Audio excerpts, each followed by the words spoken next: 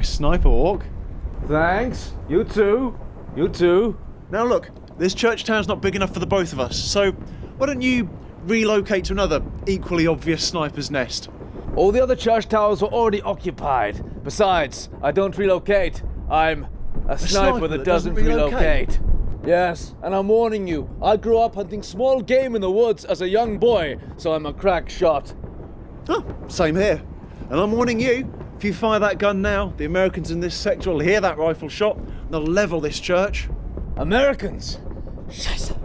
Well, does your sniper rifle also make that sound that no other rifle makes? Like a...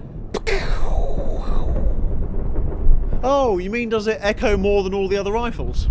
Yeah, of course. Ah, then neither of us can fire, or they'll turn us into schnitzel. What? No, they wouldn't do that. I'm on their side. That would be... oh no, yeah. No, that checks out, actually. Ah, we must wait for artillery to land, or for the Luftwaffe to fly over and mask our shots. I'm not sure one engine's going to be enough to hide a gunshot, is it? Here comes the artillery.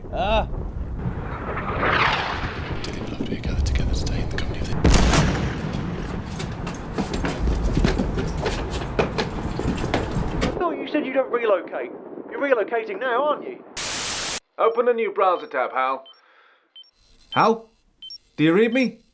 Open a new browser tab. Hal, do you read me? Affirmative, Dave. I read you. Open a new browser tab, Hal. I'm sorry, Dave.